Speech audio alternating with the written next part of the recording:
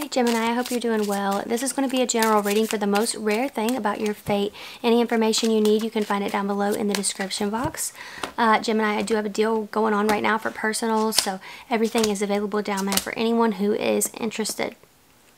Gemini, I don't want you to freak out about this because the card that you're ending with is really positive, okay? You have the Eight of Swords, the Devil, and the Chariot, okay? Eight of Swords can sometimes talk about mental restrictions or being like cheated and abandoned.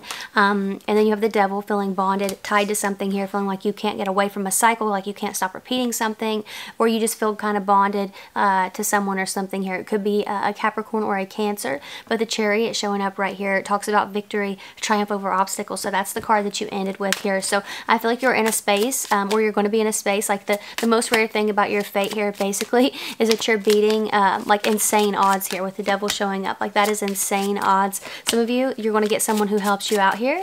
There's been an individual who I feel has tried to hold you back from things, like somebody who felt kind of wronged by you. This could be a water sign, more specifically a Pisces. I've also got Leo energy here as well, but you bounce back no problem. Like somebody may be feeling like they have secrets on you, or there are secrets that you have kept and they're wanting to get to the bottom of those. I do feel like there could be a really toxic energy that has been in your life or is in your life. You're going to be getting away from this individual here, like distancing yourself big time, bouncing back from like a really, really awful connection, you know? And for those of you where this is resonating, I feel like you've already been in this connection, if I'm being honest, with that Eight of Swords being your first card, then the Devil right after it.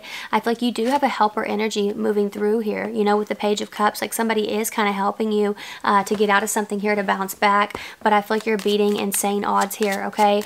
Because I do feel that for some, like this could be something that has to do with your childhood as well. Like you're breaking a cycle here. The Moon is showing up. I got Pisces and Cancer energy, okay? The Three of Pentacles. You're also uncovering a lot of secrets, all right? Uncovering a lot of secrets. There's a lot that you're, like, there's a lot of work to be done here, you guys. I'm not going to lie, but you are going to get it done. You're going to pass this test with flying colors. This is victory. It's triumph over obstacles. I need you to understand that, okay? Like, you're going the distance. You're going to have a victory here, even if you're in a space where it doesn't seem that way now, okay?